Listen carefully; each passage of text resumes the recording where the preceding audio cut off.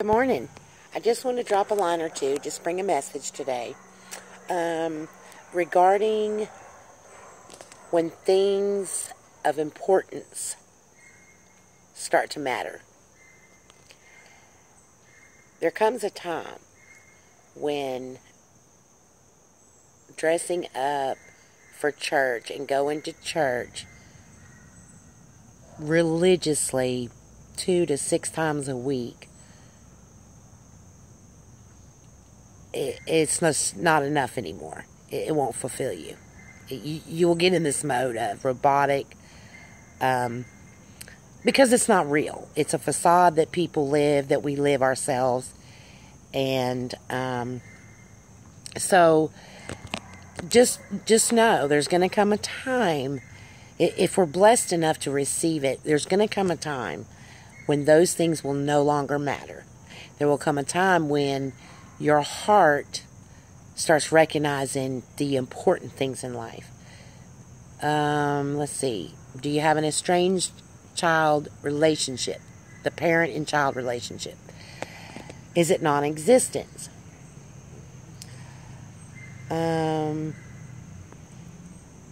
You will reach out to your child,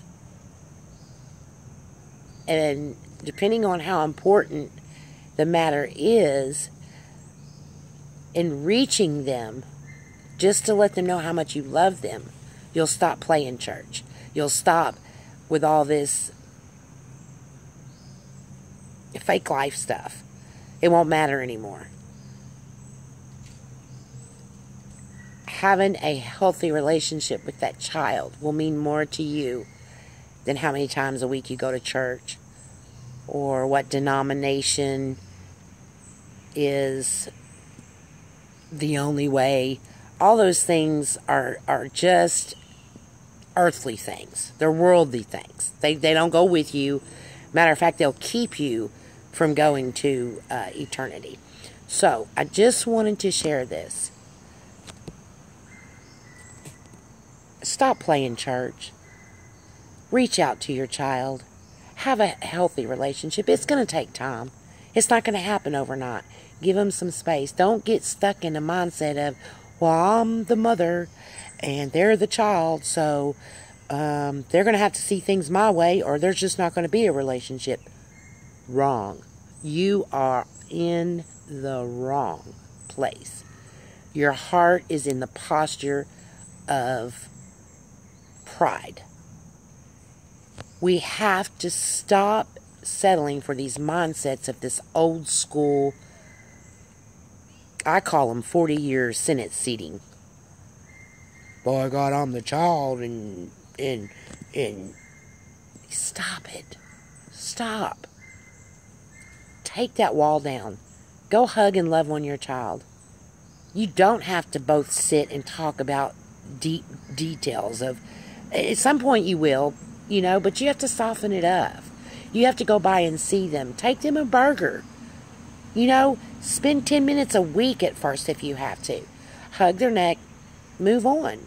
And that'll slowly start tearing down those walls. Listen, that estranged child that you don't have a relationship with, or that is very slim and you just, hey, at a distance, the child is waiting on you, the parent, to wrap them up in your kindness and your love. That's why I fell in love with God so much when I found Him. He was a father to me. God is a heavenly Father that loves me unconditional, who is gentle, who is encouraging, who is a soft whisper. Now, there are times when we get in our stubborn mode, in our flesh, and He has to raise His voice a little or say things maybe a little sharper, but that when He does it with such like a gentleman that it stings the heart, and we don't do it anymore. He is not a God sitting up in the sky with a whopper wanting to knock you down every time you breathe wrong. That is religion. that programs you to believe in a God like that. That is not the God I serve. I serve a heavenly Father that has wrapped me up. I was an orphan. I was estranged from having a father-daughter relationship. I had one before religion, but religion came in and it tore it up. So I became estranged out there in a lonely world, just reaching and grasping for things just to satisfy the moment. Look, I found my heavenly Father, and He loves me unconditionally. It is His voice that says, go hug your daughter's neck. Go kiss her on her cheek. Pull her hair strands back from her crying eyes, if need be. And I learned in doing this with her, her and I butted heads for years because we're so much alike. I learned by doing this, she's teaching me. She teaches me. And yeah, I get all frustrated sometimes if she don't make the right decision or she's having a hard time. And I'm like, just do it this way and it'll be all. That's just mama mode. That's just, I had her young, so I'm learning too. But I do know that I could not have a relationship with my daughter without my Heavenly Father. He's teaching me.